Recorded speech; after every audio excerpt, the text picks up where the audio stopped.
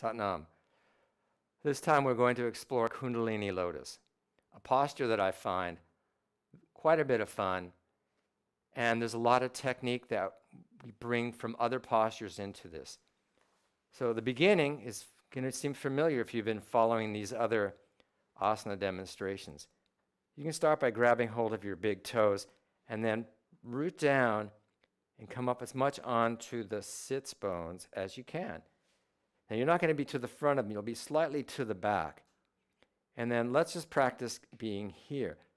There's our little spinal flex if you want to just practice that. Lift up and try to stay there. Okay, so there's that engagement of the pelvic core connected to the ground.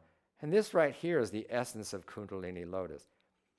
As your flexibility increases, you'll be able to do the fuller expression, which is to extend your legs out. You're going to put pressure on your fingers from the big toes and then use that to help lift the chest more. So I'm using my extension from the arms to help further lift the chest. But I've actually had the balance from the very beginning, even before I brought up my feet at all. When you're first learning, you'll probably keep your head very neutral, maybe your chin slightly in. But as you lift the chest more, you could lift it up. And then the fuller expression would be like this. Now, if for whatever reason you're off balance and you roll, everybody rolls off it. That's half the fun. Now from the side, same idea. First thing is come up like this. Start in a balanced position.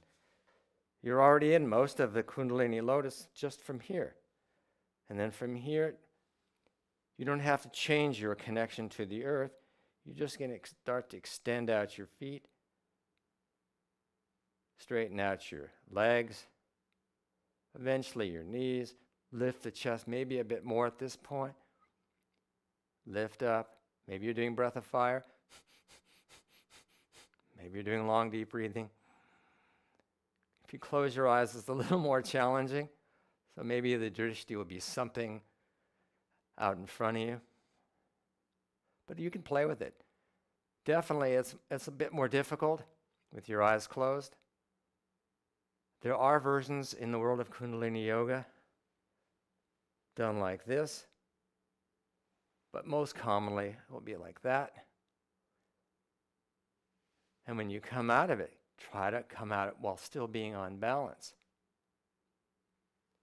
So again,